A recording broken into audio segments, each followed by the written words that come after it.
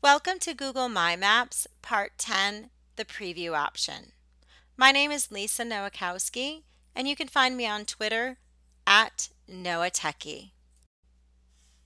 The final feature we're going to look at today is Preview. So Preview just allows me to see what my visitors will see once they click onto my map. So along the left side here on the gray bar, the last option is Preview. And you'll notice it turns up a new window.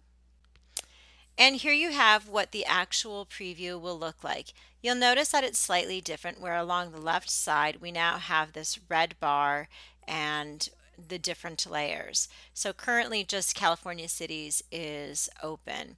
I can also do the data layer and so on and so forth. One of my options is along the top here to look for a city. So I know that I did San Francisco or San Diego, so I can do San Francisco. And there it is, and it brings up the data for me. I can get out of this menu by selecting this left arrow and the X. And that brings me back to this left red bar. You'll notice the three dots here. The three dots allow me some extra options. So as a viewer of this map, I can collapse. I can look at the map details. Here you have the ability to download the KML file.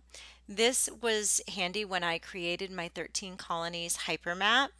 This gave me the ability to download the outline of each of the states of the United States, take away the additional states that I didn't want so that I could just create and focus on the 13 colonies. So there are some really fun things that you can do in here as a viewer of this map as well. And as always, happy mapping!